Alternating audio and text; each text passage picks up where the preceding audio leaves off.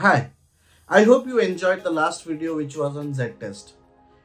Everybody talks about the different statistical tests, everybody talks about hypothesis testing, but there are very few videos that actually talks about how these techniques are used in real life industries, how these techniques are actually used using an example. So that was the whole idea why I came up with this series. In the previous video, you saw how I performed the Z-test using an example. Now in this video, I'm going to talk about the next type of statistical test, which is t-test. Somehow t-tests and z-tests are almost similar to each other, but there are some differences. I will be talking about t-test in this video using examples, of course, real-time examples, and how t-test is performed on Excel. Obviously, when using Python, life is so simple. There are already pre-existing libraries and pre-existing methods to call and impute your assumption and understanding your hypothesis. But how it is done on Excel, I will be showing you in this particular video. And if you show me similar kind of love by liking and sharing this video, and of course subscribing the channel, then definitely I'll come up with a lot of videos related to this, using ANOVA one-way, ANOVA two-way, chi-square tests, correlation tests, and so on. Now, if you are a complete beginner into the field of statistics, go ahead and watch out my existing playlist on my channel, which has covered a lot of business statistics topic. And if you are new to hypothesis testing, I already have a video on hypothesis testing. You will find the link in the I button. And that's it. See you in the video where I will be talking about the t-test, and make sure to like, share and subscribe the channel.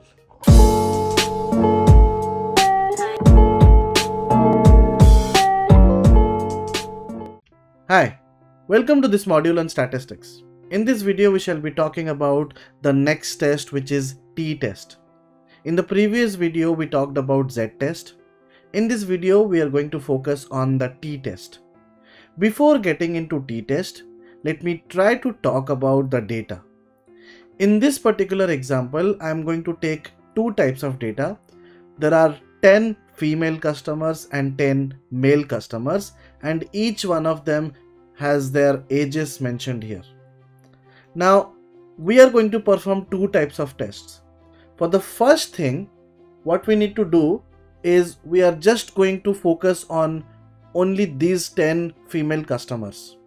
So we will try to test to determine whether the female population mean age is significantly greater than 30. That's going to be my case. Now, what is going to be my hypothesis? My null hypothesis is going to be mean is less than equals to 30, and my alternate hypothesis will be mean is greater than 30. So I'm only considering one sample. So we are doing a one sample t-test. Now, in order to accomplish this thing, let me just note down few other things as well. My significance level is, as usual, going to be 0.05. If my p is greater than 0.05, then we accept the null hypothesis,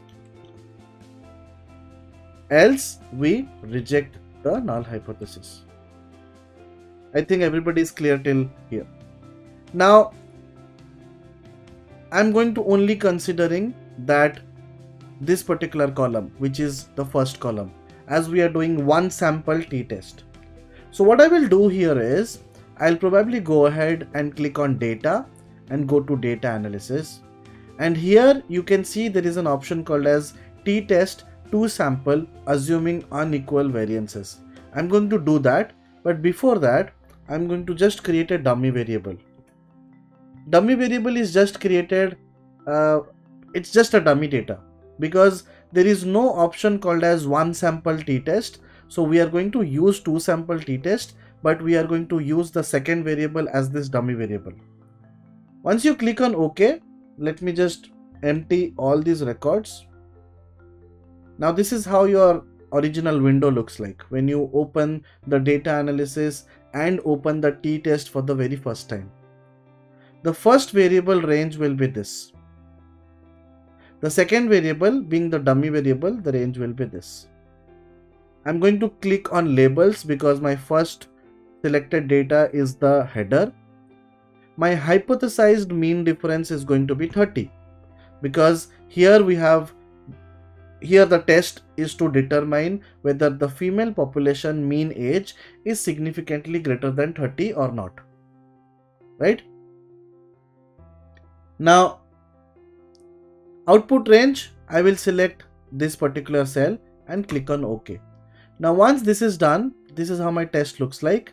I'll probably delete this cell because it contains my dummy data, and I will rename it to one sample test. That's it. And instead of hypothesized mean difference, I'll note it as hypothesized mean. Everything else remains the same as this is a one-tail test. Let me just get it back to this side.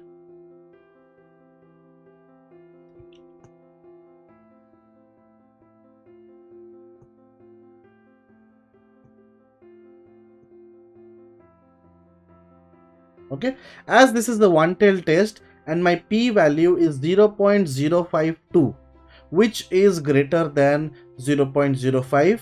So in this case, I am going to accept the null hypothesis. So I will note it down as green. I'm going to accept the null hypothesis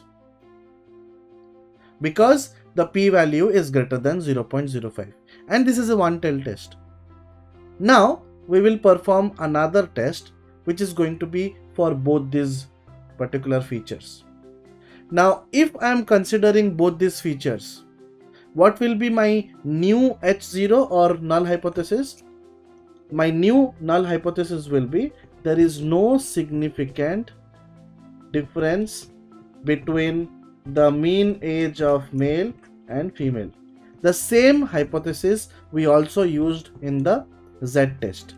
There is a significant difference between the mean age of male and female. Okay, this is my new hypothesis. I'll note it down here maybe, or else here. Okay, let's note it down here itself. Okay, no problem. So this is my hypothesis. Okay, now I'm going to use both these samples. So again, I will click on data analysis, click on the same thing. Here, let me remove everything first. The first range is going to be all the female customers' age. The second range is going to be all the male customers' range. And then the hypothesized mean difference is going to be 0 because I'm going to consider two samples, female and male. So my hypothesized mean difference is 0 because my assumption is there is no significant difference between the mean age of male and female. That means the mean age of male is equivalent to the mean age of female. The output range is, I'm selecting this cell. Done. Everything else looks fine. I'll click on OK. And this is my two sample test for this. Here my p-value is also greater than 0.05. You can see the p-value is 0.07, which means it is greater than 0.05, which means we are going to accept the null hypothesis.